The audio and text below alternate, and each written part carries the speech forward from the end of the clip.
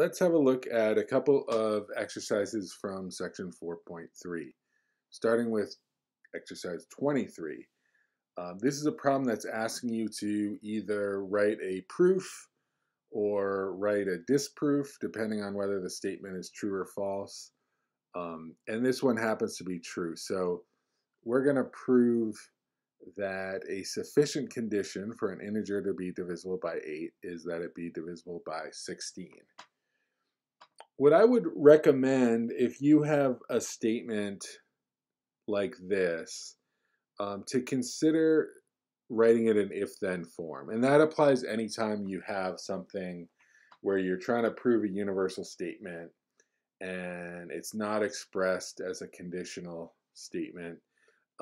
It's not something that you must do, but it's something that you might find helpful to do before you begin the actual proof. So written in if-then form, if we think back to section 2.2 when we first learned about conditional statements, there's some discussion there about sufficient condition and how to interpret that as an if-then statement. So the correct way to rewrite this is if an integer is divisible by 16, then it is divisible by 8, or something to that effect. We know that we never have to have it in precisely the same words, but this is the if-then form of that. Okay, so we know when we start a direct proof here, we're going to suppose the if part of the conditional and use that to show the then part of the conditional. So with that in mind, suppose n is an integer divisible by 16. By definition of divisibility, there exists an integer k such that n equals 16k. Okay, so that's directly taking from the definition of divisibility. Now we're going to do substitution. And we're interested in showing that n is 8 times an integer, because that would show that it's divisible by 8. So we really only have one step required to do that after we substitute, and that is to factor out the 8. Now we do need to explain why 2k is an integer. That's important because the definition of divisibility requires that we talk about an integer factor there. So let t equal 2k, because products of integers are integers. T is an integer by definition of divisibility. N is divisible by 8, and that completes the proof. Okay, so pretty straightforward. You'll notice the structure of this proof is very similar to the other examples we've gone through in previous videos. We begin by supposing the if part of the conditional. We use a relevant definition.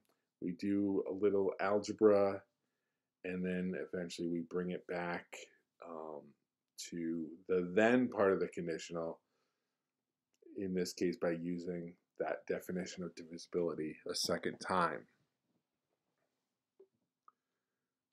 The other example I want to look at with you from 4.3 is exercise 38. And this is an exercise that talks of or deals with the unique factorization of integers. Okay, that's a topic that's addressed in the last couple of pages in this section. And it helps us with some kind of interesting exercises, some of which I assigned for homework, some not.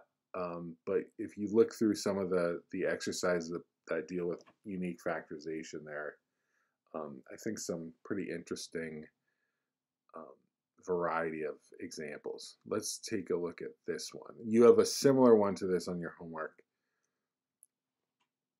Suppose that in standard factored form, a is equal to p1 to the e1 times p2 to the e2 times ... times pk to the ek. And here k is a positive integer. All the p sub 1 through sub k are prime numbers, and then the exponents are e sub 1 up through e sub k. Okay, those are positive integers. That's taking the integer a and factoring it into integer or prime factors. The unique factorization theorem tells us there's only one way to do that apart from reordering them. Okay, so of course you can rearrange the factors because multiplication is commutative, but you won't get different factors and you won't get them to different exponents.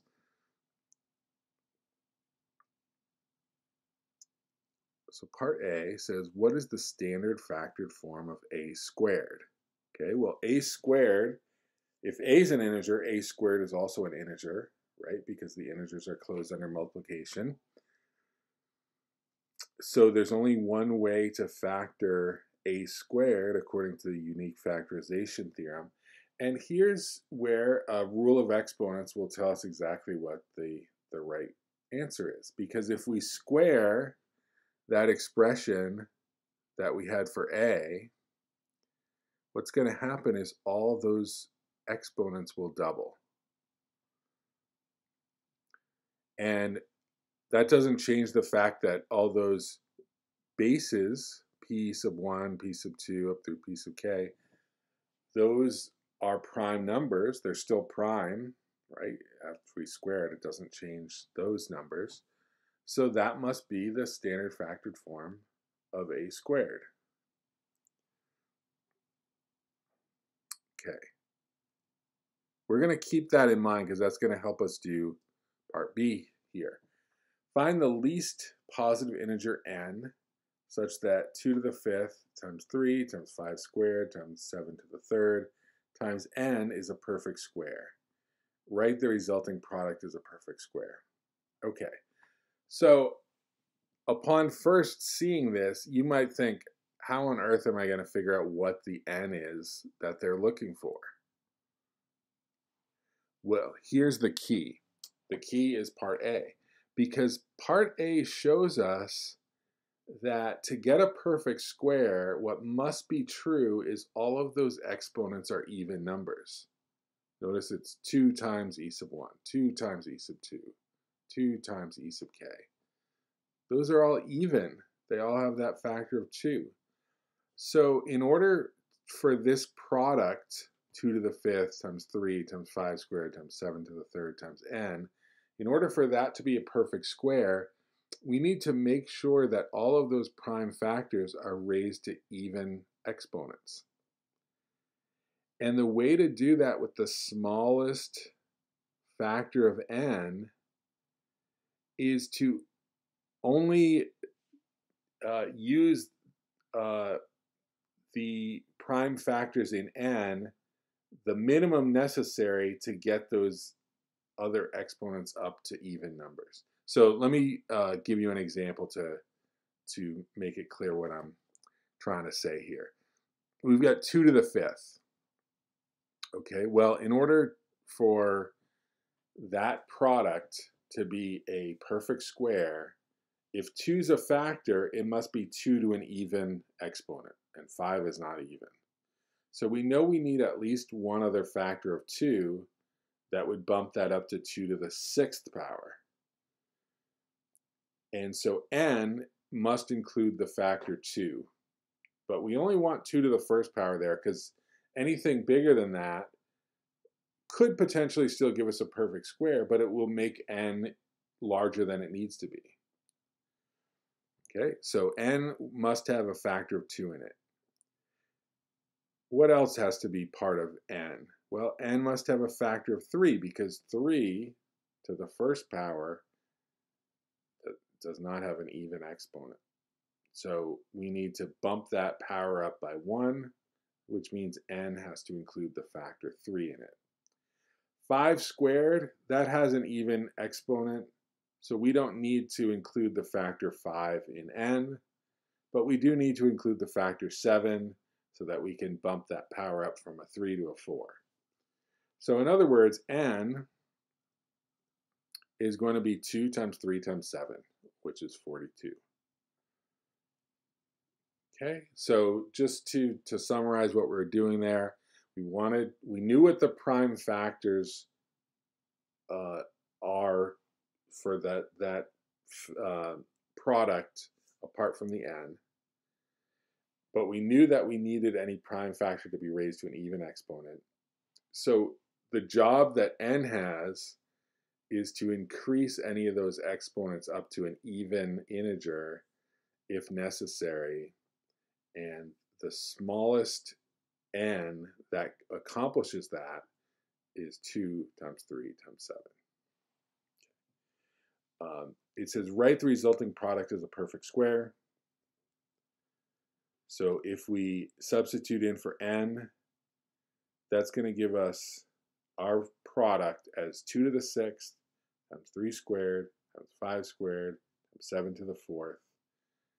If you multiply all that out, you get this large number here, 3,457,440, which has to be a perfect square because we set it up that way. And if you take the square root, you'll see that it's 5,880 squared is that number. Okay. These parts A and B are in the back of the book, but part C is not. But you're going to see that part C is very similar to part B.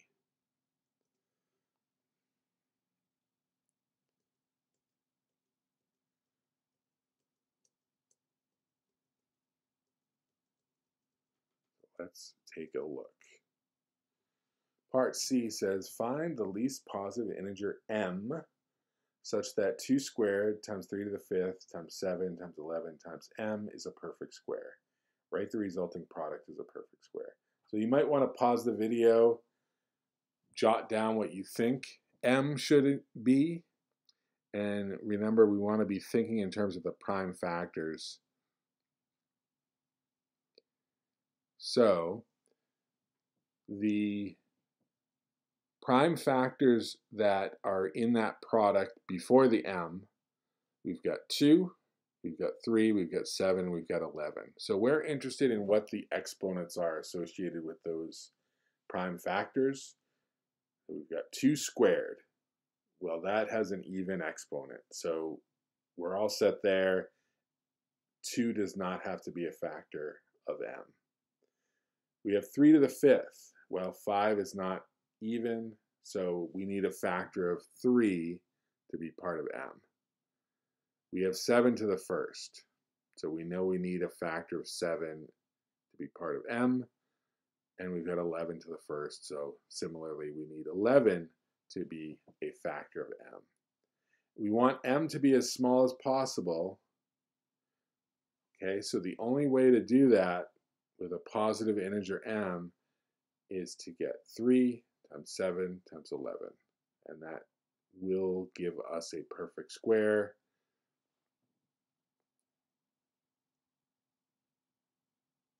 And again, it asks us to write our answer as a perfect square, write that product. So once we multiply by m, we now have 2 squared times 3 to the 6th times 7 squared times 11 squared. That gives us our product there, which happens to be the square of 4,158. Okay, so kind of a different problem than anything we've seen before, and it's using this theorem, which of course we're seeing for the first time in this section. But one of the things, again, that I like about the unique factorization theorem is it allows us to kind of explore some different types of problems and maybe think about integers and factorization in a way that perhaps we haven't before. I hope you found this helpful. I'll see you in the next video.